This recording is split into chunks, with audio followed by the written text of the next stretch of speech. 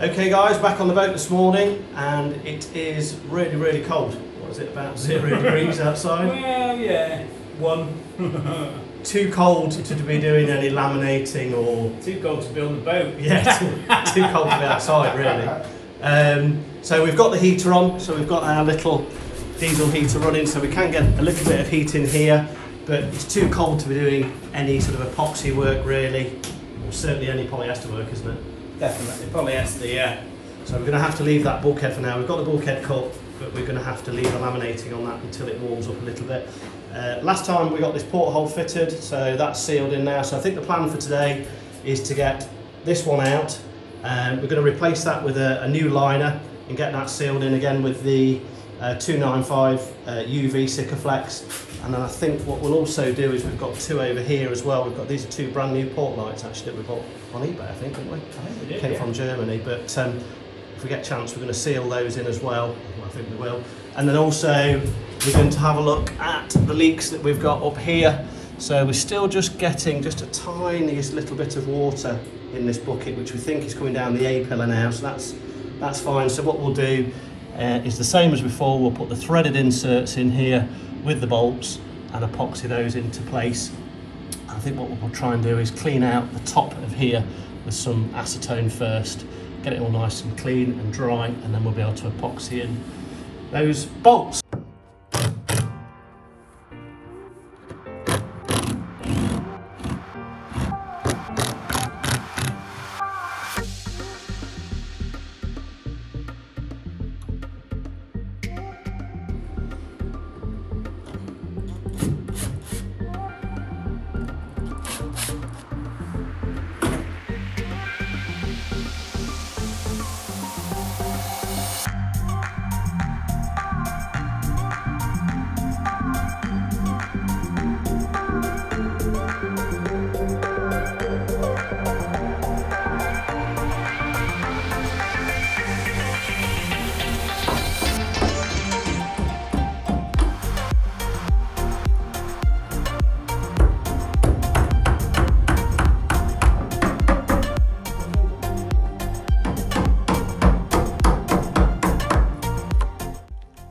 Luckily for us, that port light was not too well fitted, so it came out quite easily in the end.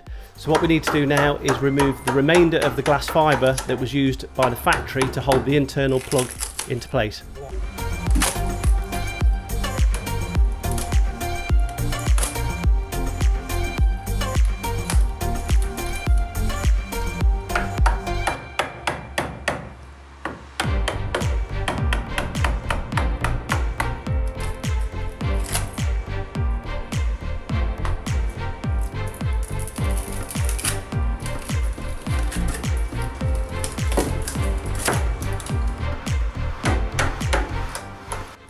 You'll notice here that I'm able to get the chisel down the back of the fiberglass, and that's because they didn't key the hull before laying on this extra layer of fiberglass, which is good for us. It means that we're able to get this off quite easily, and also shows that the bond is still quite strong even though it's not been keyed properly.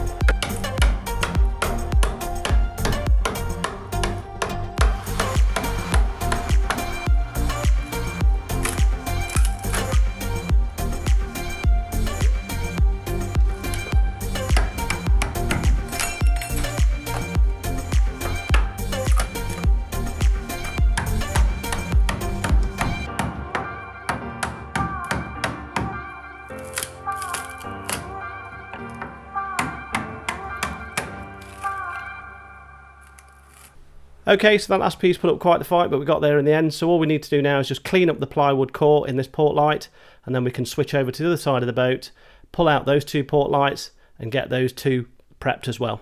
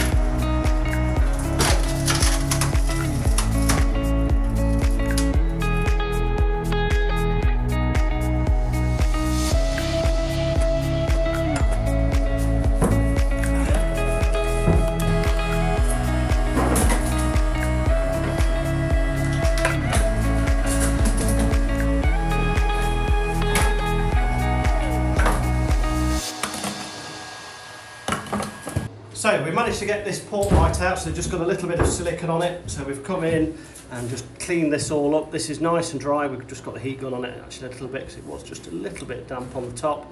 So we've just dried that with the heat gun and then cleared off all the silicone. And what we found is we've got the new liner here, and we've just test fitted that quickly, but we just need to trim just a little bit off this corner here, just this back edge here, and a little bit here. So we'll do that. And then we've also got rid of all of the original plug that was up on the hull here. It had been glass to the hull. We've got rid of all of that. And then we've also done the same over here. So we've got rid of all of that along there. And then you can see we've just got that final bit just to pull off there.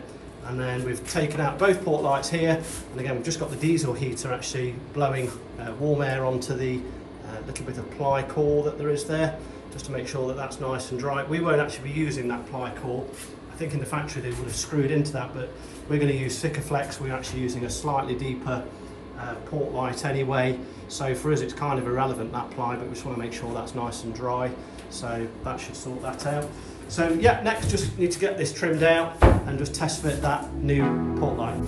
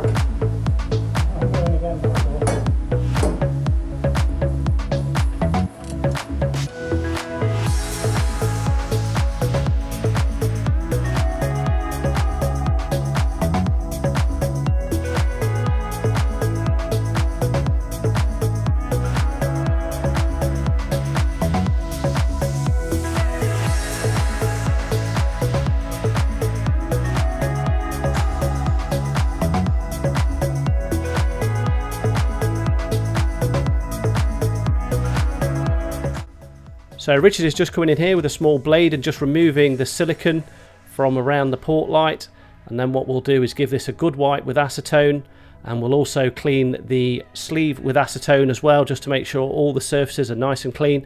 And then we'll come in with some Sikaflex 295 and we'll apply a nice thick bead all the way around the port light rim, and this should give us a nice seal against the hull.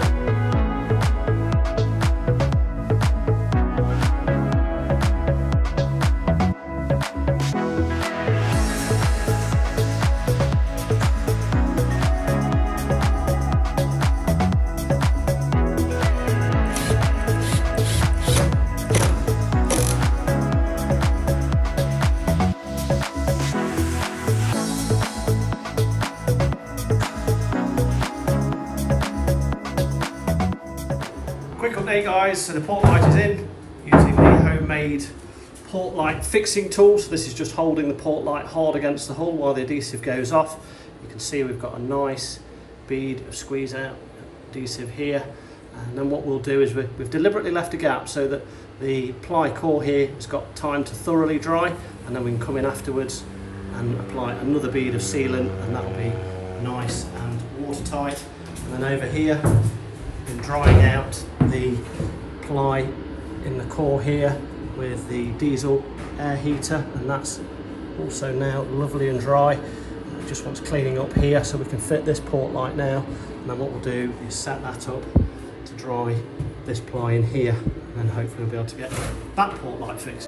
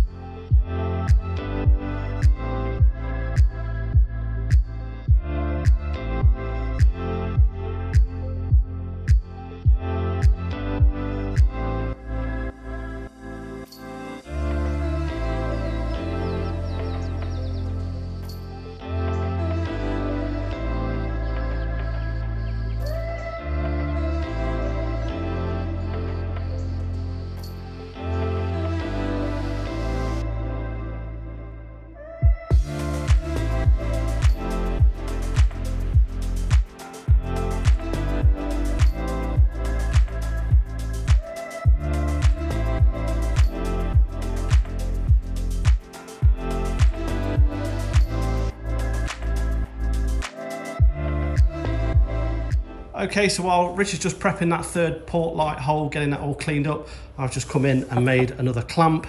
So we've got a clamp there so we can pull that into position. So all I need to do now is just clean this with some acetone, get this nice and clean, and then we'll be able to bond this final port light into place.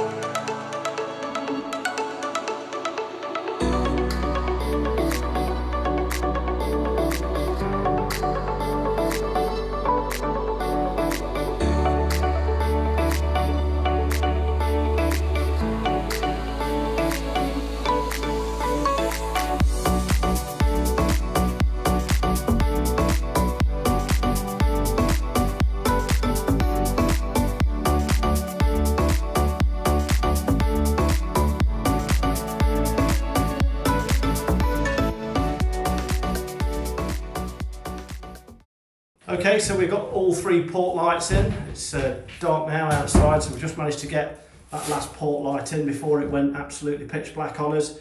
And you can see here Richard's just come in and just put some temporary tape. This is just to try and keep the weather out until we can get the inner glass in there once that adhesive has gone off, and same over here as well.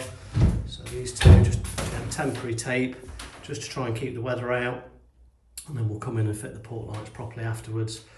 And we should hopefully have then a nice dry boat, which means that we've only just got the two fronts left to do. So we've got this one to do and this one to do, although they're not actually taking in any water at the moment because they're on the sort of hull sides where it slopes down. They largely get protected by the overhang of the hull, so they're not such a problem. So we'll probably leave those till later in the year. But yeah, that's going to be a wrap for today, guys. I hope you enjoyed the video. If you did, give us a thumbs up, and we'll see you on the next one.